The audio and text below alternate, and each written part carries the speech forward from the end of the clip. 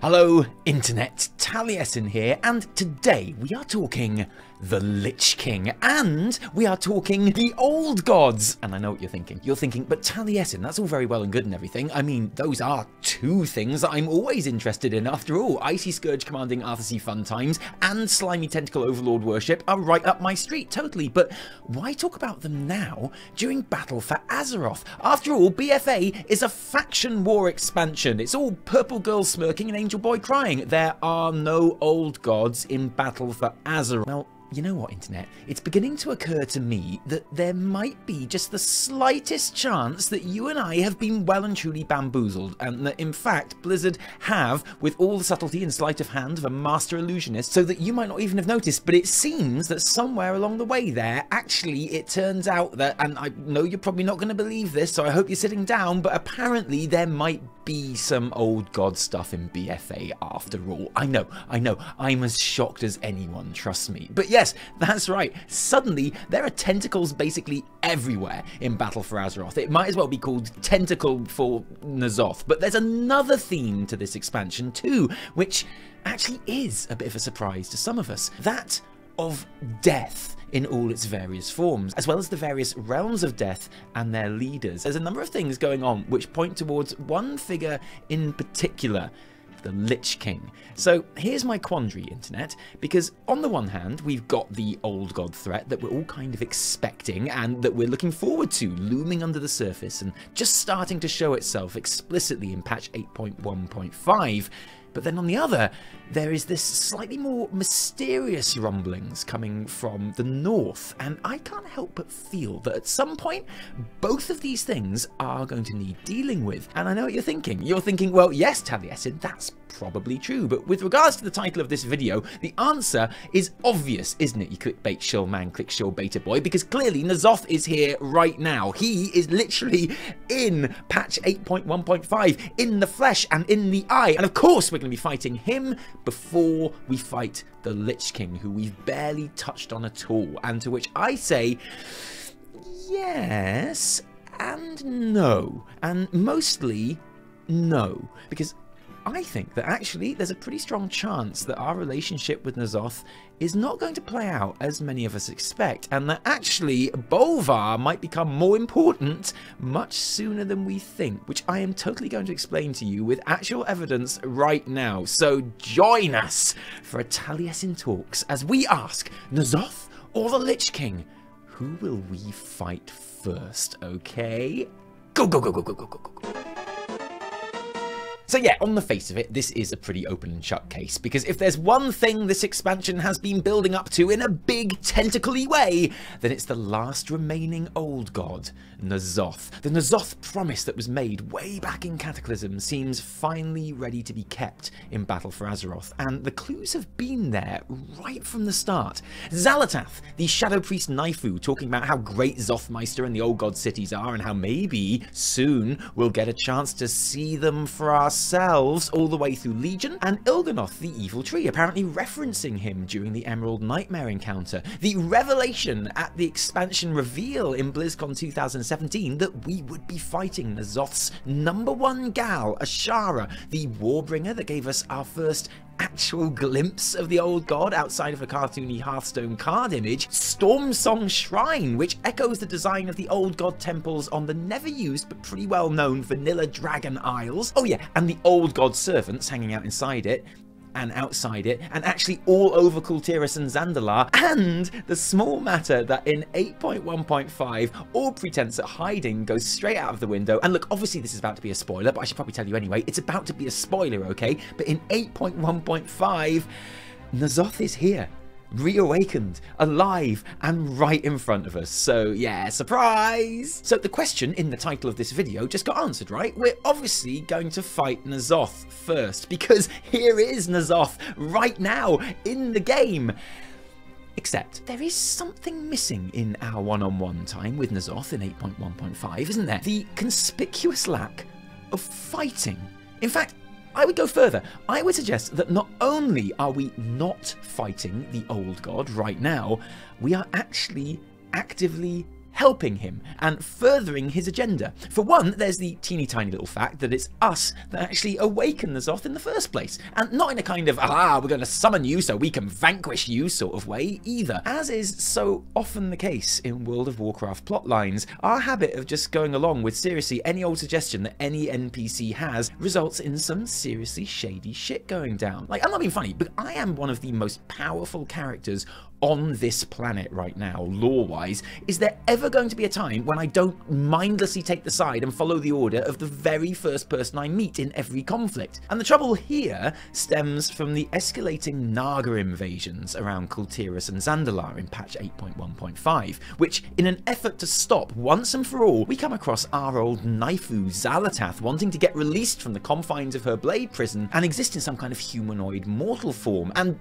well, obviously we're going to go ahead and help her out with that, aren't we? That's actually a little unfair, you know? As if I'm going to say no to helping Naifu ascend to a genuinely dateable, finally quelling the Naga assaults. So, of course, we head off, collecting the 3 voidy artifacts that she needs. The Void Stone, the Trident of the Deep Ocean, and the Tempest Caller. Killing whoever gets in the way, because they were almost certainly baddies, because Xal'atath told us they were baddies, and the whole questline climaxes in us taking our new toys to, and look, I did say this was going to be a spoiler, okay, the Precipice of Oblivion, where we do exactly as we are told in placing the 3 artifacts in position which awaken the God of the Deep, who is clearly N'Zoth, because it turns out that bringing all this powerful awakeny type stuff to him was part of a deal that Xal'atath had made with the old god for her freedom. So although we might want to take credit for turning Xali into a sexy void elf and accept all the knifey love and appreciation that should be coming our way as a result, actually, what we've done here is act as an errand boy for her to fulfill a promise to N'Zoth, and he has set her free. And if that makes you feel used, well, this next bit isn't going to help. Because do you remember when I said that we collected 3 artifacts for Xal'atath to buy her freedom with? Well, more accurately, it's kind of 4. Because when the artifacts are placed and the old god stirs, Xal'atath says, God of the Deep, I have brought you the Opener, the Bringer of Truths, the Torch that lights the way. And at first, I assumed that those 3 phrases referred to the 3 items that we just bought, the stone, the trident, and the crown. But actually, that's not the case at all. The Opener, the Bringer of Truths, the Torch that lights the way, that's you. You are not only a part of this bargain, you are the most important part of the bargain. It was you that N'Zoth asked for, and you that Xal'atath was taking to him. And on the one hand, obviously, that's quite nice, isn't it? Because it's nice to feel wanted and important, and the Bringer of Truths is quite a cool title. I don't mind that at all. Not too sure about the Opener, sounds a bit weird. But on the other hand, oh shitting heck, why does an old god want us specifically? This sounds like really bad. I mean, this cannot be good, because surely he's just gonna like eat me or something while I haven't got my raid team to protect me, and boom, Azeroth's biggest hero is out of the way and his invasion can commence. But no, because even more terrifyingly, after doing some typically ominous old god talk at you for a bit, N'Zoth bestows upon you his gift, and then he lets you go. So far from being the next big baddie of this expansion, he's kind of, right now at least, our boss. The gift that he bestows upon the player, which can be purified away, but doesn't have to be, allows you to see other players and NPCs that also have the gift, creating a weird potential secret society of N'Zoth followers around the open world. So far from gathering our strength and destroying the final old god through the power of friendship and fat boss guides, we are now working for him. And I know what you're thinking. You're thinking, but Taliesin, I already know that in patch 8.2, we go to Nazjatar and eventually kill #1 most important N'Zoth servant, Azhara, in a raid. Why would we do that if we're all on the same team now? That's a very good question. That's fair enough. But the answer is incredibly simple. N'Zoth wants us to. Think back to that Azhara Warbringer animation that launched just before Battle of Azeroth, the one where we see N'Zoth enlist Azhara in the first place, saving her and her people by turning her into Naga, and she's all like, yeah, seriously dude, I'll totally get your empire back for you. Just give me like all of the power, it'll be fine, yo. Oh, and another thing, I ain't no scrub servant, dude. I'm a queen, okay? I have my own autonomy, yeah? The relationship between the two, right from the very start, as it is presented here, is frictious, uneasy. not very trusting. And now it's been 10,000 years and, well, look, Azhara has still not managed to get N'Zoth's empire back for him, has she? In fact, after 10 millennia, she hasn't even successfully awakened N'Zoth, which is something we apparently managed in about 20 minutes of questing the second we put our minds to it. It's almost as if she hasn't really been trying, isn't it?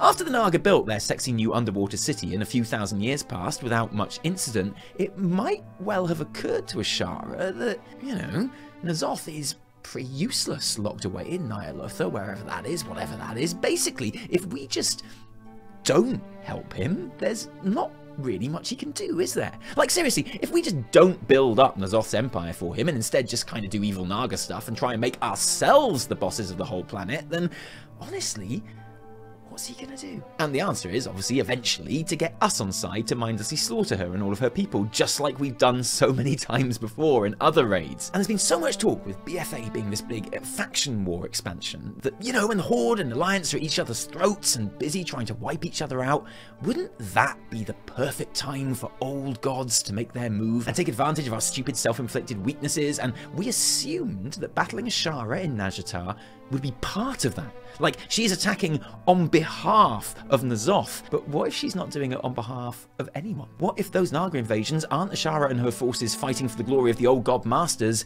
but for the glory of the Naga, for the glory of Azhara, quite literally Zin Azhara? It doesn't make them any less dangerous, of course. The Naga invasions themselves in-game are a bit underwhelming, to be honest, but I get that Blizz are trying to tell us that they are a big deal and need to be stopped. And don't forget, that is how we came into contact with N'Zoth in the first place, to try and stop the Naga. The Crucible of Storms raid is basically us proving ourselves to N'Zoth by killing off his most powerful champions. Very similar, as it happens, to Arthas's plan for us in Icecrown Citadel. I think it's a pretty safe bet that N'Zoth wants the rebellious Queen Azhara gone as much as we do. So what if this whole excursion to Nazjatar and Azhara's Eternal Palace isn't our continuing struggle against the infinite forces of the void, but doing the old gods a solid favour? Now, what could happen, of course, is that in fighting Azhara, we all actually discover that we have more reason to fight together, Horde, Alliance, and Naga against N'Zoth than with each other. Team up for an 8.3 attack on Ny'alotha,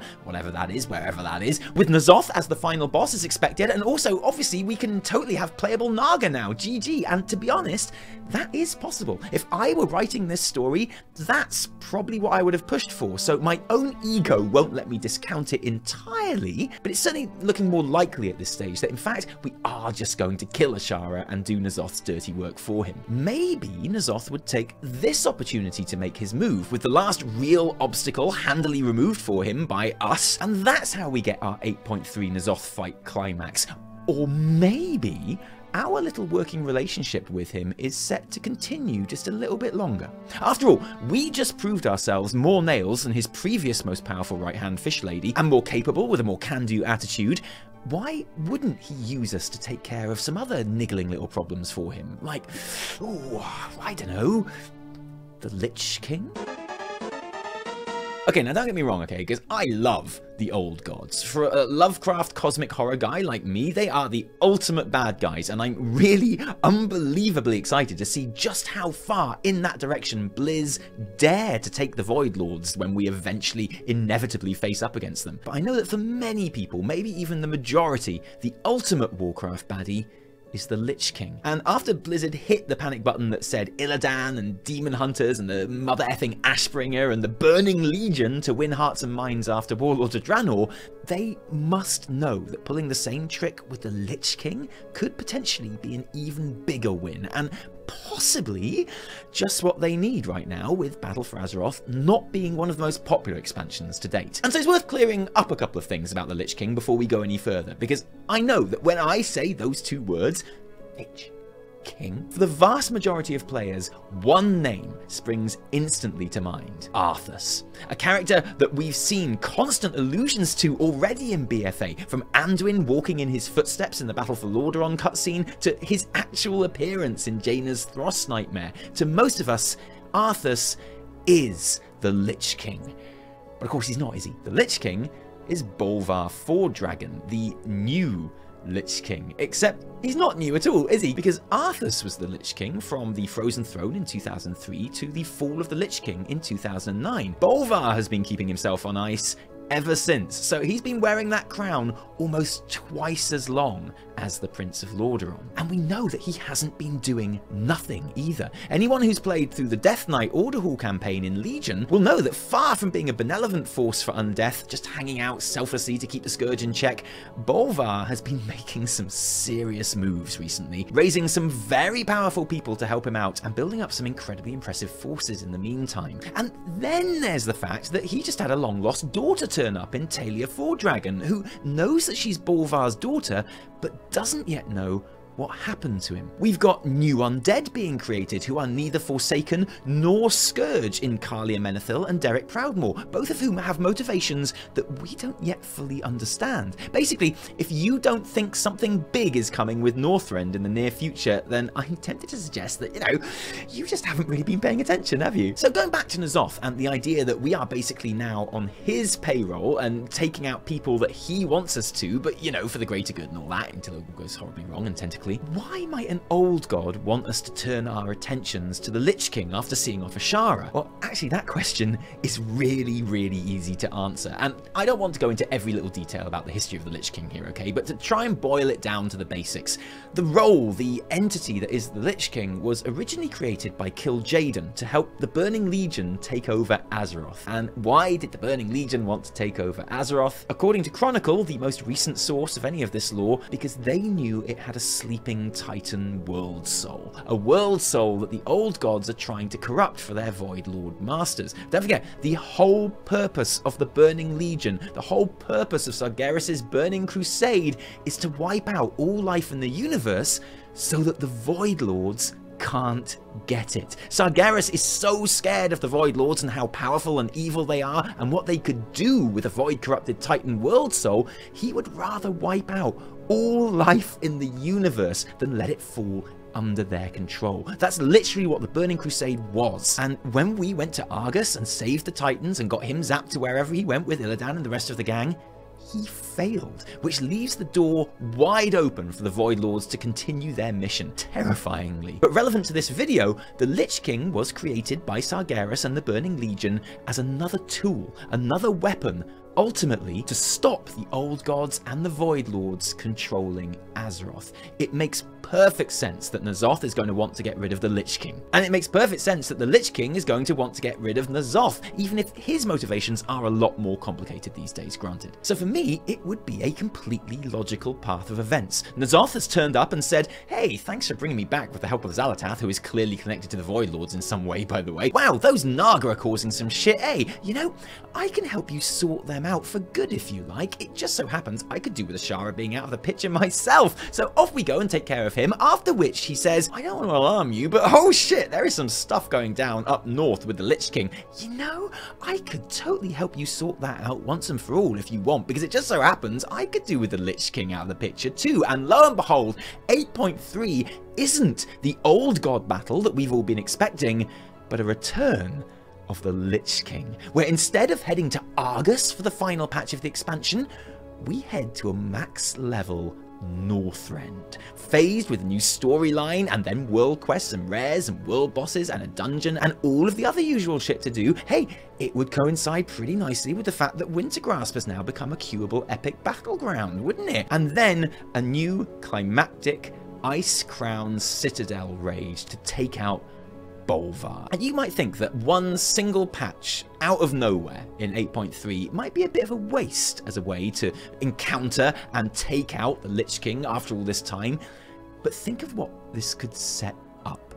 It lines up two things perfectly that a lot of people always think might happen, but have never been sure how they could happen, and this puts all of that shit on a plate. And bear with me here, okay, because this video is pretty much all speculation anyway, and there's nothing wrong with that, because speculation is fun. But I'm going to go right off at the deep end here, because if this did play out, N'Zoth helps us defeat Azhara, then turns our attention to the Lich King for 8.3. What if it panned out like this? What if at the end of the final raid of the expansion, after we've defeated Bolvar Fordragon, the Lich King, Sylvanas, sees an opportunity.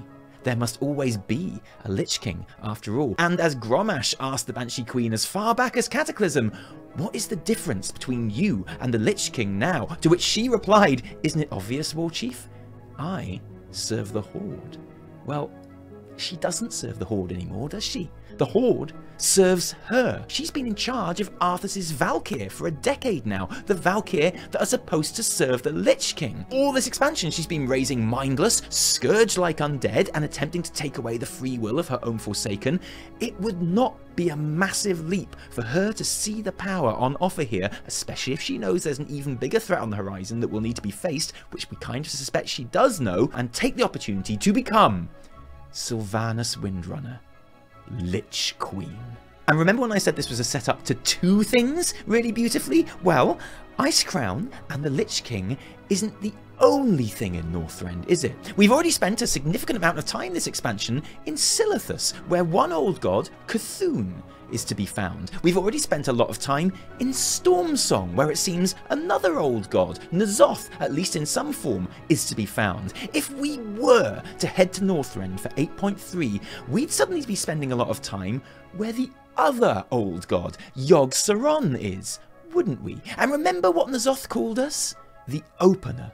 The one who lights the way. What if our presence in these places, with that Azerite-infused necklace that we insist on wearing everywhere, is helping the old gods regain their power? What if, once the threat of Bolvar, the Lich King, is vanquished and his control over whatever death magic he wields has weakened, if that is the moment that N'Zoth strikes, and not just he, but Cthulhu and Yogg-Saron and shit, why not, Yashaj somehow, somewhere, are born, and the scene is well and truly set for the next expansion, World of Warcraft, the Black Empire, with 4 old gods awake and causing shit. An expansion where Alliance and the new Bane-led Horde don't just have those old gods to contend with, but also the new Lich Queen, Sylvanas, where, I don't know, maybe the answers we need are somewhere on the Dragon Isles.